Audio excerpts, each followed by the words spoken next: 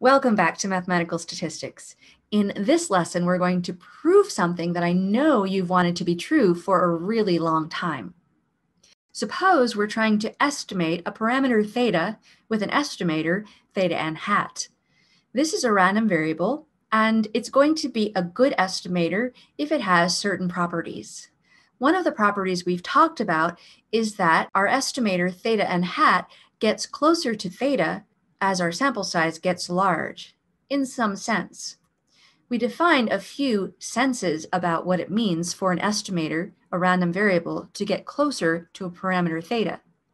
In this lesson, we're talking about convergence in probability. We have an epsilon definition of convergence in probability, but I think you're not going to want to use that very often. We have easier ways to show convergence in probability. One of them we affectionately refer to as that theorem. So as a reminder, that theorem says that if we're trying to estimate a parameter theta with a random variable theta n hat, if we have two properties, one being that theta n hat is an unbiased estimator of theta, and two being that the variance of theta n hat goes to 0 as n goes to infinity, then that's enough to say that theta n hat converges in probability to theta. Those are sufficient conditions. They're not necessary. I know you've all been waiting for us to loosen up this condition that theta n hat be an unbiased estimator of theta and replace it with theta n hat being an asymptotically unbiased estimator of theta. I've got good news for you. The answer is yes. And in this video, we're going to prove it. We can't, however, prove it in the same way that we proved that theorem. When we proved that theorem, recall that we used Chebyshev's inequality. Chebyshev's inequality says that if we have a random variable x with mean mu and a finite variance sigma squared, then we can say that the random variable x is within k standard deviations of its mean, where k is any positive number. We can say that this probability is at least 1 minus 1 over k squared. Now in our proof, the x, the random variable, was our estimator, theta n hat, and the mean, or the expected value for theta n hat, was theta, since we assumed that we have an unbiased estimator. It is really key in using Chebyshev's inequality to be talking about the distance between a random variable and its mean. And in estimation, we've got an estimator and its mean, theta, if it's unbiased. But to show convergence in probability, we want to look at the distance between the random variable and theta when theta is not the mean for the random variable. So Chebyshev's inequality is not going to help. The first thing I want to do is remind you what it means for an estimator theta n hat to be asymptotically unbiased for theta. It means that the limit as n goes to infinity, as our sample size gets large, of the expected value of our estimator, that this is approaching the thing we're trying to estimate, which sounds like a pretty good thing. In that theorem, we assumed that theta n hat is not asymptotically unbiased, but something a little more restrictive. We assumed that it's unbiased. If we can soup up and prove this theorem in the case of asymptotic unbiasedness, then we will have another proof of that theorem. Because theta hat being an unbiased estimator for theta is a special case of it being asymptotically unbiased. The limit, assuming we have an unbiased estimator, as n goes to infinity of the expected value of theta n hat is the limit as n goes to infinity of theta. And theta is not going anywhere. So this is still theta. And so we have that any unbiased estimator can also be considered to be a really boring asymptotically unbiased estimator. Okay, before we prove this, let's make sure we're all on the same page. So what we want to prove is this better version of that theorem. We're going to replace unbiasedness with asymptotically unbiased.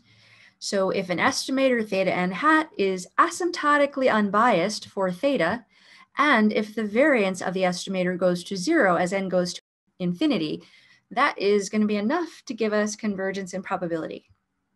Again, we can't use Chebyshev's inequality to show this, so we're going to have to take a different approach. We showed in an earlier video that the mean squared error for the estimator, theta n hat, can be written as the variance of the estimator minus the bias of the estimator squared. So in symbols, this means that the expected value of the squared difference between the estimator theta n hat and the thing we're trying to estimate is equal to the variance of the estimator. I actually don't need to expand this out, minus the expected value of theta n hat minus theta all squared, because that's how we define the bias. Let's let n go to infinity on both sides of this equation. Consider the right side first. This variance is going to go to 0 as n goes to infinity by the assumption of this theorem we're trying to prove. This expectation over here is going to go to theta as n goes to infinity by our assumption that the estimator is asymptotically unbiased. That means that this difference in here is going to 0. Okay, let's pull it all together. Starting with the left-hand side, we have that the limit as n goes to infinity of the expected mean squared error is equal to the limit of the right-hand side, and both of those terms go to 0. So we can conclude that the limit as n goes to infinity of the expected value of theta n hat minus theta squared is 0. If that happens, we say that this estimator theta n hat converges in mean squared to theta. That's not what we wanted to show, though. We wanted to show that the estimator theta n hat converges in probability to theta. I claim that you can get this from this convergence in mean squared. Recall our generalized Markov inequality. We have a non-negative function g, and we have a positive constant c, and the generalized Markov inequality says that the probability that g of our random variable x is greater than or equal to c, this is less than or equal to the expected value of g of x over c. Remember, our goal is to show convergence in probability of our estimator theta n hat to theta. So let's do it. I'm going to take an epsilon greater than 0. Let's just fix that. And we can say now that the probability that the estimator theta n hat minus theta is greater than or equal to epsilon.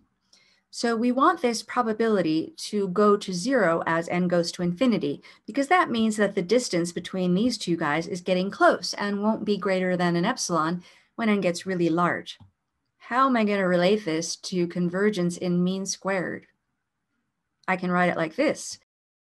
This is the probability that the estimator minus the thing I'm estimating squared is greater than or equal to epsilon squared. By our generalized Markov inequality, we know that this is less than or equal to the expected value of theta n hat minus theta squared over epsilon squared. Remember what we just showed? We showed that we have convergence in mean squared. We showed that the limit of the thing on the right-hand side of our inequality is going to 0. So we're just about done. I'm going to take this inequality that we just put together, and I'm going to take the limit on both sides as n goes to infinity. This limit is 0.